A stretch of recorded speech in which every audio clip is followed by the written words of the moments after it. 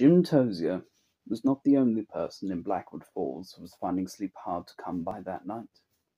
Across town, 12-year-old Rick Pirelli was tossing and turning fitfully in bed, his sheets a sweaty tangle around his feet. His eyelids flickered, and he muttered to himself. He kept drifting in and out of wakefulness, though for the most part seemed to be hovering in a kind of limbo, where dreams and reality were knotted together so tightly it seemed impossible to pick them apart. In his mind's eye he kept seeing the book, kept feeling its binding squirm under his fingers like flesh. Then he was standing by the black tree. Then he was digging beneath it, sliding down between its roots into a stinking, filthy tunnel. Then he was fighting his way through green mist, trying to find his way home. But the mist was getting into his lungs and choking him, stinging his eyes and clamping itself to his face like clammy hands. He fought against it, but it wound itself around his legs like rope. And then Rick was back in his room, in his bed, and it should have been dark, but it wasn't, because the room was lit by a sickly green glow. The glow was coming from the eyes of the werewolf costume he had collected from Tozier's that day, and which was now hanging on the back of his door like the pelt of some savage animal.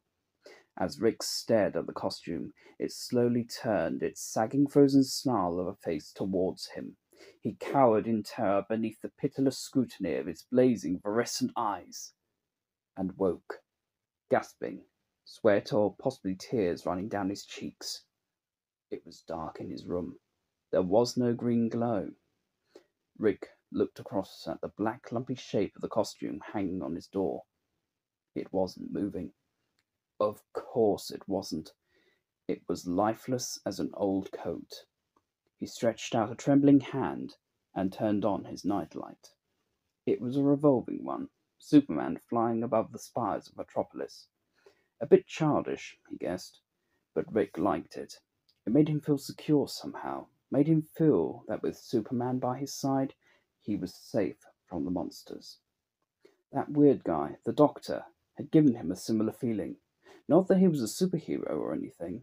He just seemed like the sort of guy you'd turn to if... If what? If the monsters really did show up? A little voice whispered in his head before he could stop it. Rick settled back down into his bed and pulled the covers up to his chin. With Superman patrolling the skies beside him, he closed his eyes. But it was a long time before he slept.